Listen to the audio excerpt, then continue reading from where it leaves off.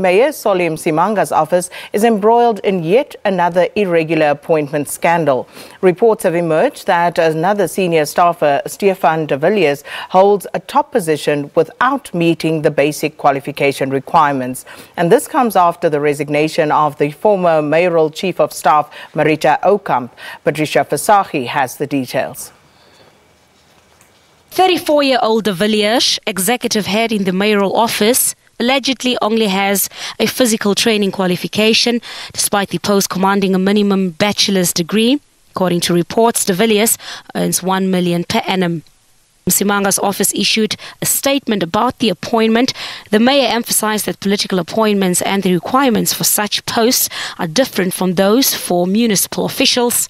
Msimanga stressed that de Villiers played a vital role in his administration and is by far the highest qualified. Appointments in political offices are not unusual. They happen in local government, provincial government, as well as national government.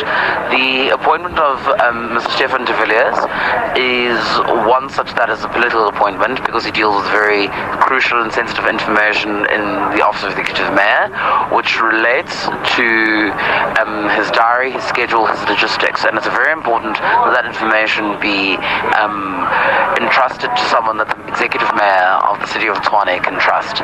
But the ANC in Tshwane is having none of it. They want the mayor to account to the public. The gentleman in question did not meet the criterion. The criterion said, and the advert can be made available on request, upon request anytime, that you need to have at least 12 years experience to be able to get at that level. Secondly, solely without even thinking went ahead, the executive mayor, and appointed a white male when there is, Tshwane has adopted the policy of employment equity that is applicable all over the country.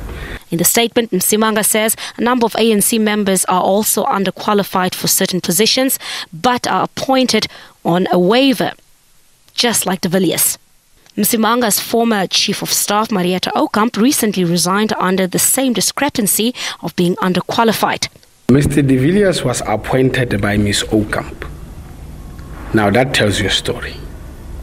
Now, if Ms. Auckamp presided over the appointment of Mr. de Villiers and Ms. Auckamp was found to herself of being fraudulent in the process, what does it say about Mr. de Villiers? Msimanga says the city is already in the process of auditing all positions and looking at different political appointment strategies. Patricia Visagie, SABC News in Pretoria.